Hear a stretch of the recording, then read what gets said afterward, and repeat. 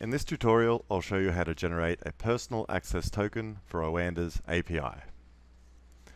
To generate a personal access token, sign into your FX Trade or FX Trade practice account using your OANDA username and password, and then click Submit once you've entered your information. Once you're in, select Manage API Access, which is under the My Services section.